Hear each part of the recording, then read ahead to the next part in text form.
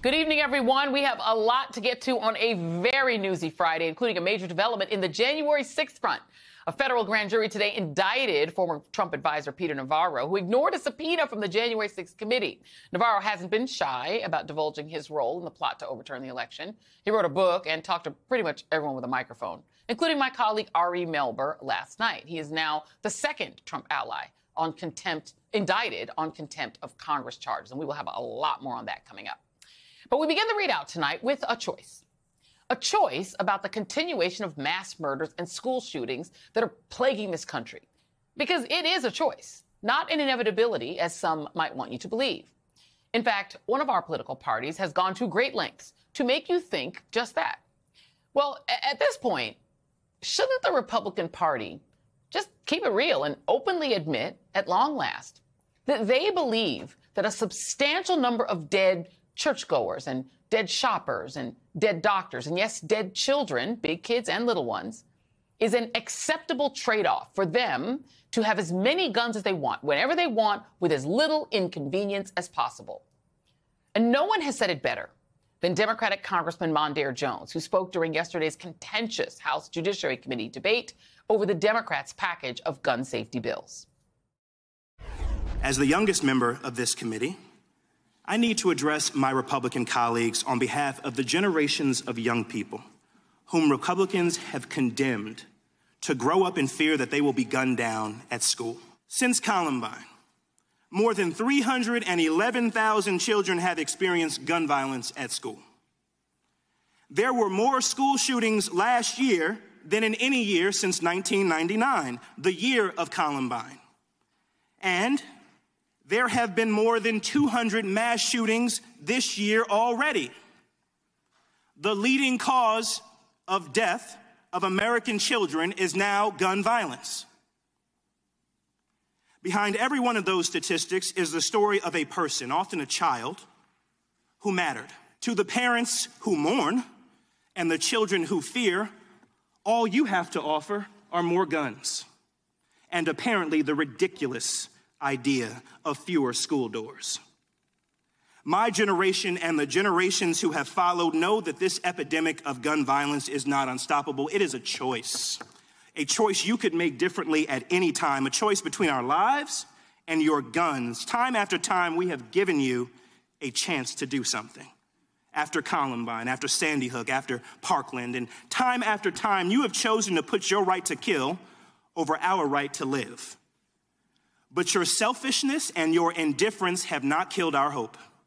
You have transformed it. Before, we believed that you might do what the people overwhelmingly support and help advance common sense gun violence legislation. Now we know that it is up to us to save ourselves from you. We did not choose this fight. We had our own dreams for our lives, the same as you did when you were kids, but we can't let you get away with this anymore. Enough is enough. Enough of you telling us that school shootings are a fact of life when every other country like ours has virtually ended it. Enough of you blaming mental illness and then defunding mental health care in this country. Enough of your thoughts and prayers. Enough. Enough. Congressman Mondaire Jones of New York joins me now, along with Jim Gard, a math teacher in Coconut Creek, Florida, and a survivor of the 2018 Marjory Stoneman Douglas High School shooting in Parkland, Florida. Thank you both for being here. I really, really appreciate both of you. And Representative Jones, you know, that headline, 311,000 young people, students, exposed to gun violence since Columbine, is a damning statistic for this country. But I want to play you what Louis Gohmert, we saw that really empty set of seats on the other side as you were speaking. Republicans didn't seem to have the courage to listen to you in person. But Louis Gohmert did respond. Here's what he said. To infer by rhetorical supposed questions, who are you here for? We must be here for the gunman, is an outrage. How dare you? You think we don't have hearts? And to be clear, he was actually not responding to you. He was actually responding to Eric Swalwell. So just to clear up that. But how do you respond to those Republicans who get all misty and say, don't you think we have hearts too? Well, the answer is that no, we don't think that you have hearts, because you could do that which is required to stop the massacring of American children. And time after time, you refuse to honor your oath, and you refuse to do the basic things that are required. I mean, these are not aggressive actions that we are contemplating in Congress. We're talking about universal background checks, raising the age to purchase semi-automatic weapons in the way that you have to be 21 years old to do any number of other things in our society that are far less deadly than owning a firearm. And of course, we do need to ban assault weapons, which we're still whipping votes to do. But this is something that is a uniquely an American problem.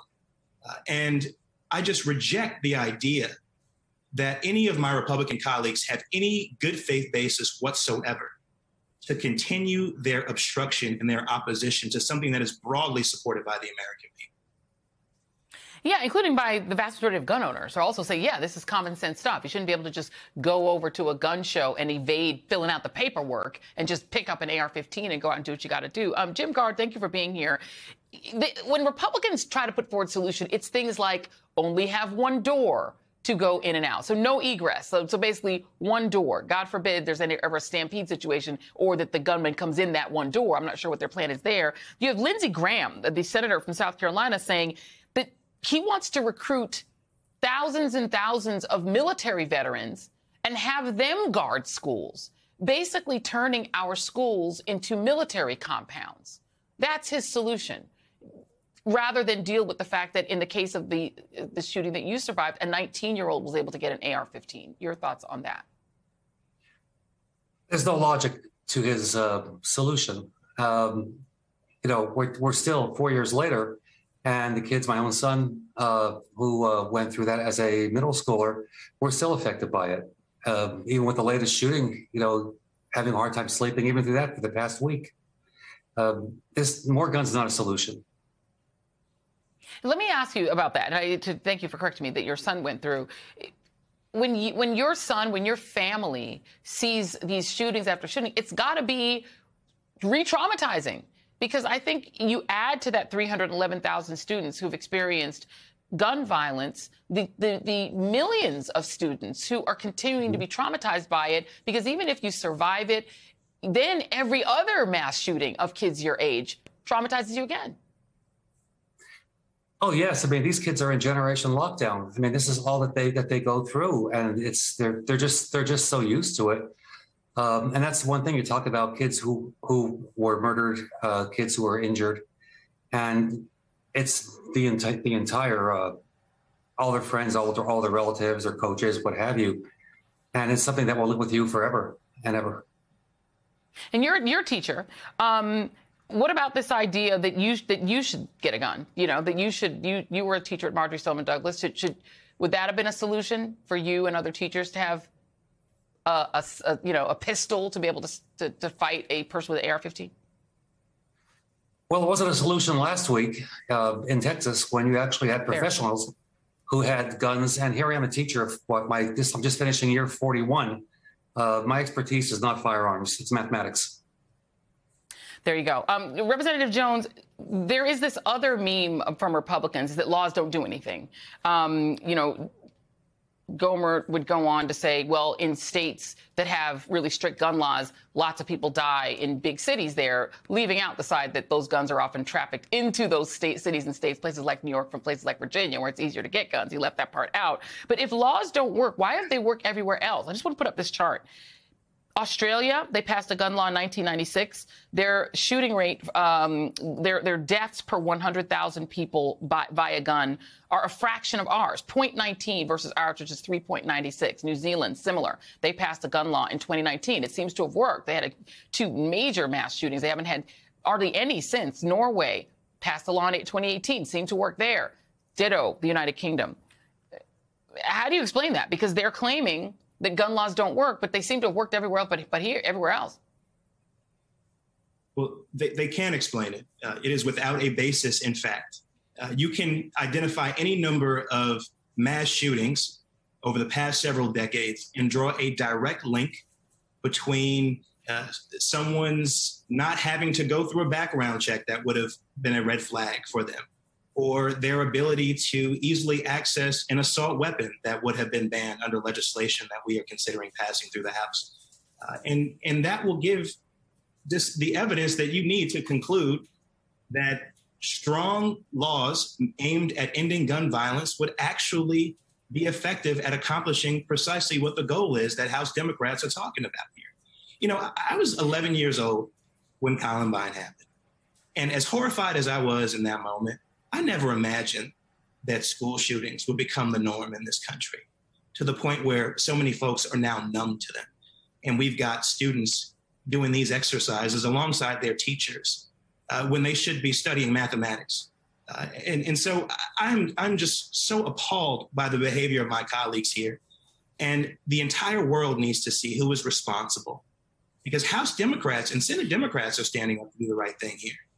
And we know that the right thing is what both Democrats, Republicans, and, by the way, independent voters support, because the polling bears that out. It is the NRA with its foothold over the Republican Party. And it's folks like Tucker Carlson, who went on his show last night and, of course, attacked me, as he loves to do, for just stating the facts that we need to abolish the filibuster because we will not find 10 Republicans of good conscience to do anything meaningful in this moment, because they have failed repeatedly to do that in so many other instances. And I'm going to keep speaking truth.